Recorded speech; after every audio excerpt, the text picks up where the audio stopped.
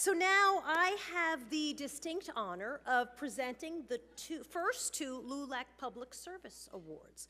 So we begin with the LULAC Awards presentation to the Deputy Secretary of Agriculture and a trailblazer in her public service career.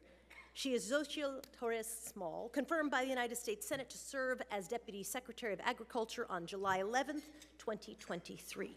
The first Latina to hold this position prior to her confirmation as Deputy Secretary, Torres Small served as Undersecretary for Rural Development. In this role, she oversaw loans and grants to provide infrastructure improvements, business development, affordable housing, community facilities, and high-speed internet access in rural, tribal, and high-poverty areas.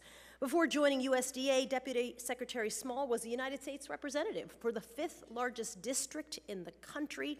She was the first woman and first person of color to represent New Mexico's 2nd congressional district. For your commitment to the Latino community through your career in public service, LULAC is pleased to present the 2024 Public Service Award to Deputy Secretary of Agriculture, Xochitl Torres Small. Congratulations.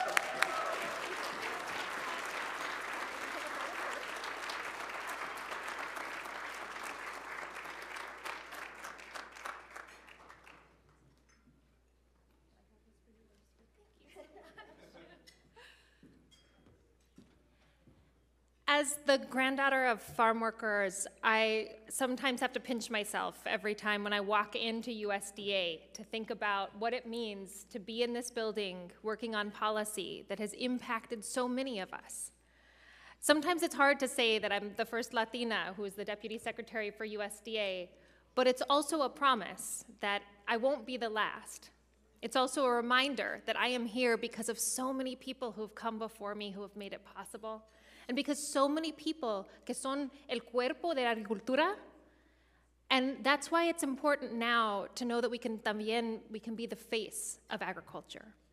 So thank you. Thank you for your dedication, for forging a path, LULAC, that has made it possible for so many leaders across the Biden-Harris administration to show the work y el poder that comes from our people. Thank you.